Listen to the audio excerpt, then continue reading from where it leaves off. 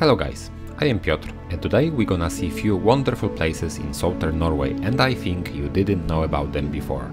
This trip was one of those that are perfect from the beginning, and I am not talking about the route only, but the atmosphere, the will to drive, the places, the weather and all that. Trip took place in the beginning of September, and in Norway it's time when it can be very cold at higher placed roads, but due to warm air front we could enjoy even 25 Celsius during the day and still around 5 to 10 at night, which was a great result. Welcome to one of our best weekend trips in 2023.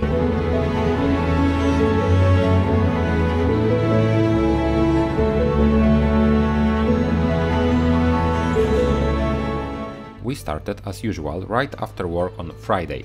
The whole route for this weekend had a little over 1000 kilometers, and due to that we wanted to ride as much as possible the first day. That's why we came on our wild camping spot around 10 p.m. after almost 300 kilometers done.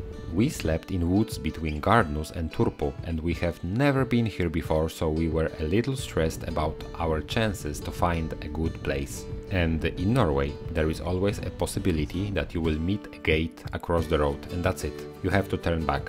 But we were lucky, we found a spot right beside the road and beside the river. That's what we heard at least. It was pure black, no lights, no city around us, nothing. When I was very young and I lived in Poland, I remember how many stars was on the night sky. That was something so amazing for me as a child that I remember this all that time. Since then it was hard to see so many stars due to light pollution and due to living near bigger cities. And that night in those woods I felt small again. After a few minutes the sight got used to darkness, and then we saw so many stars that it was unbelievable. We finally set up tent, ate a little and we went to sleep. I managed to take this outstanding night photo so you can also see how great the spot was. Morning welcomed us with possibility to check where we have slept. It was still very foggy but luckily pretty warm.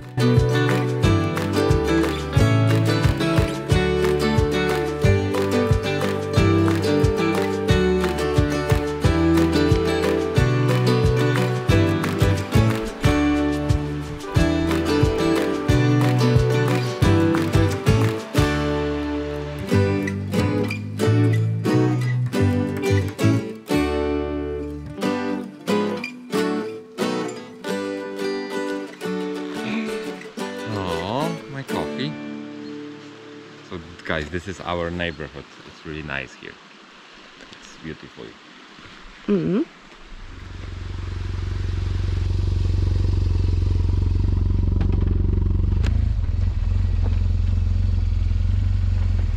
Normally we start to ride around 10 AM, but this time we had a very long distance to beat and few extremely interesting points, so we started before 9. The road from here was just a forest gravel road, mostly along high voltage line, and everything was great until we came by chain placed across the road. In my head was already a scenario when we need to go all the way back and around with main road, 2 hours of riding more, easily. But after examination of our blockade we saw one link that was meant to be for opening, so trip was saved and we could hit the road. Right before getting down from mountains to cities we had this nice viewpoint. It was first time this day we saw something more than fog and forest, and our mood became better immediately. And guys, fasten your seatbelts now, because from this point I am gonna show you a few most beautiful places we have been in 2023 in Norway.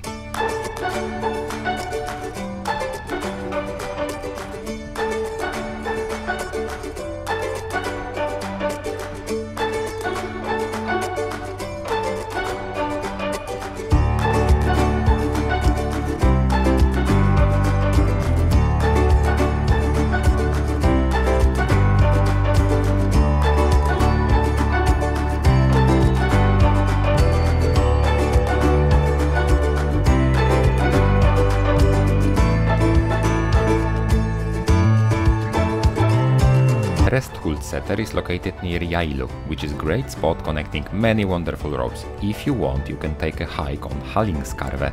is that huge mountain that you saw, and imagine how great views must be from there. On Presthulseter is a restaurant and a coffee shop if you want to eat something there. From here we took the road over Hardangervidda, which is 67 kilometers long and goes over Norway's biggest plateau. This is very high placed road, so expect harsh and cold conditions here, even in summer.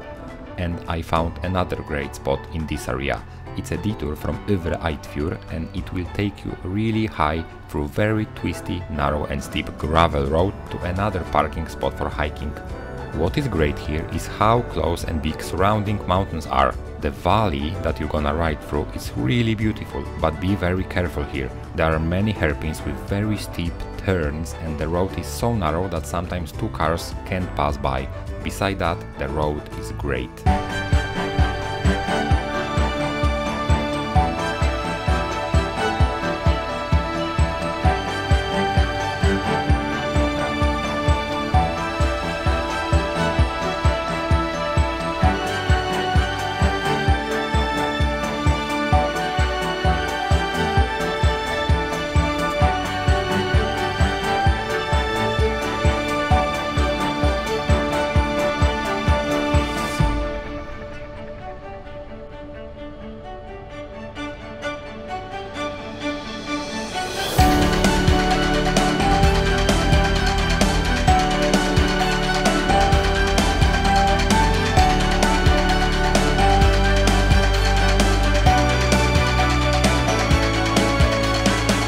Hardanger Bridge, turn towards Ulvik.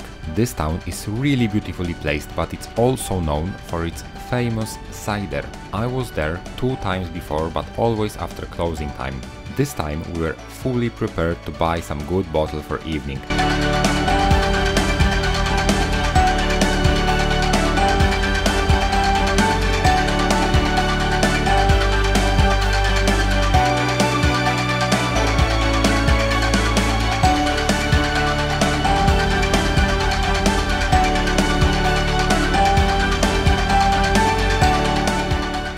But we took this road not only for that. Really close to Ulvik is Osa, where you can take one of most magnificent roads in this area, Osafjellsvegen. I was in many great places in Norway, but this one is definitely in my top 3 of all time. It's a road that leads to water power plants in mountains, and it costs 100 korons. Is it worth it? Definitely. And now let's admire this road and great landscape here.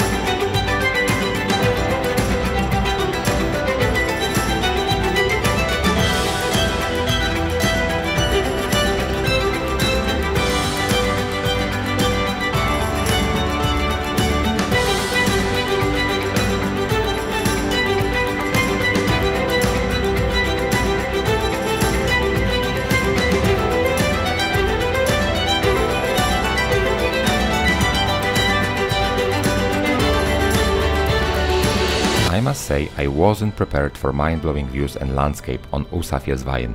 This road can amaze like no other, and please ride it if you will be in Norway.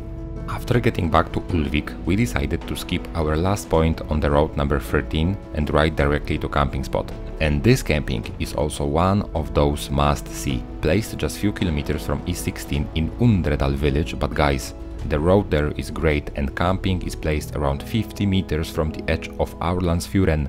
We came by night, placed our tent and went to see the fjord. We paid only 200 korons at morning, which is a great price for a spot like this. I really hope that you enjoyed this video. Please leave a like and subscribe to the channel. That would be a great reward for us for showing you all those places here in Norway. See you in the next episode, guys.